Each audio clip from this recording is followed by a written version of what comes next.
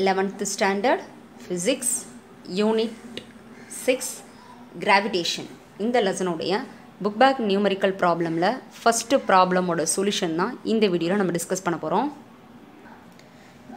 numerical problemல first problem பாத்தீங்க அப்படினா an unknown planet orbits the sun with distance twice the semi major axis distance of the earth orbit.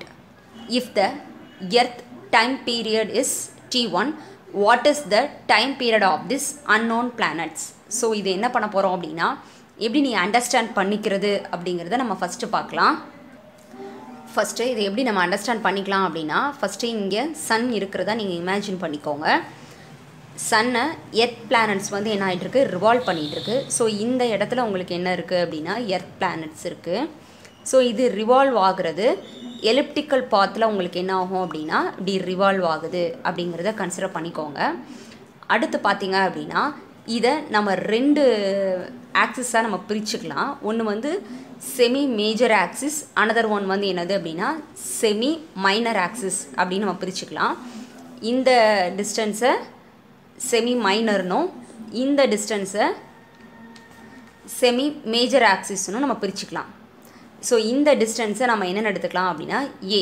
இது எல்லாமே நம்ம theory பார்ட்டில் படிச்சிருக்கோம். So இந்த செமி மேஜர் ஆக்சிஸை நம்ம ஏ அப்படின்னு எடுத்துக்கிறோம். சிமிலராக இந்த எர்த் பிளானட்ஸுக்கு பதிலாக அன்னோன் பிளானட்ஸ், பேர் எதுவுமே தெரியாத இன்னொரு பிளானட்ஸ் இங்கே இருக்குது.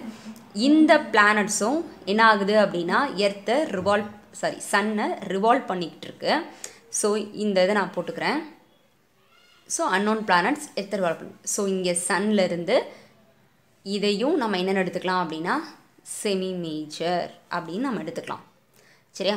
ஸோ ஃபஸ்ட்டில் இருக்கிறத நம்ம எர்த்தோட semi major ஆக்சிஸை A1னும் unknown பிளானட்டோட semi major ஆக்சிஸை A2 அப்படிங்கிறது கன்சிடர் பண்ணிக்கோங்க. நெக்ஸ்ட் பார்த்தீங்க அப்படின்னா A2 தான் உங்களுக்கு பிக்கர், A1ஓட டிஸ்டன்ஸ் வந்து ரொம்ப ஸ்மால். ஸோ உங்களுக்கு புக்கில் என்ன கொடுத்துருக்காங்க அப்படின்னா அன்னோன் பிளானட்டோட இந்த semi major axis is equal to twice the எர்த்தோட semi major axis. இது நம்ம புக்லேயே கிவன் கொடுத்துட்டாங்க. ஸோ இதை பேஸ் பண்ணி தான் டைம் பீரியட் எவ்வளவு அப்படிங்கிறத நீங்கள் கால்குலேட் பண்ண போகிற. டைம் பீரியட் கால்குலேட் பண்ணுறதுக்கு நம்ம ஹெப்லர் லாவோட தேர்ட் லாவை நம்ம யூஸ் பண்ண போகிறோம். ஹெப்லரில் தேர்ட் லா என்ன யூஸ் பண்ணியிருப்பாங்க அப்படின்னா t squared is directly proportional to a cube. Time period is directly proportional to semi major axis அப்படின்னு கொடுத்துருப்பாங்க. எர்த்தோட செமி மேஜர் ஆக்சிஸை நம்ம A1, ஸோ அதனால் A1 squared. So எர்த்தோட time பீரியடும் A1. Next unknown quantity planets பார்த்தீங்க அப்படின்னா A2 squared is directly proportional to, இதோட value என்ன எடுத்திருக்கோம் 2A1 whole cube. So நம்ம அன்னோன் பிளானட்ஸோட டைம் பீரியடோட வேல்யூ தான் கால்குலேட் பண்ண போகிறோம். ஸோ இதை ஃபஸ்ட் ஈக்குவேஷன் எடுத்துட்டிங்க அப்படின்னா இதை செகண்ட் ஈக்குவேஷன்.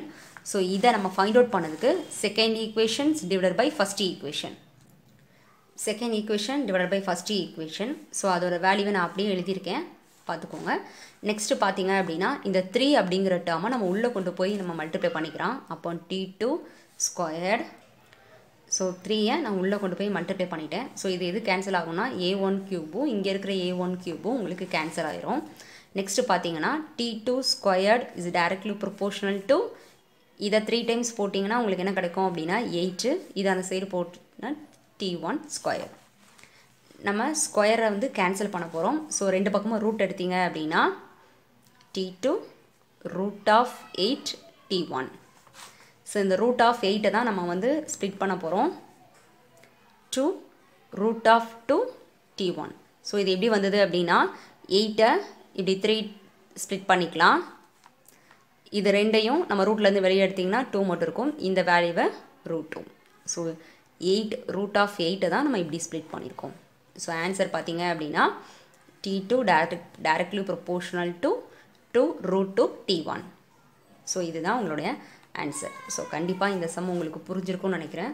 சப்போஸ் இதில் ஏதாவது டவுட் இருந்ததுன்னா கமெண்டில் கேளுங்க. நெக்ஸ்ட் வீடியோவில் நெக்ஸ்ட் சம்மோட சொல்யூஷனை பார்க்கலாம். தேங்க்ஸ் ஃபார் வாட்சிங்.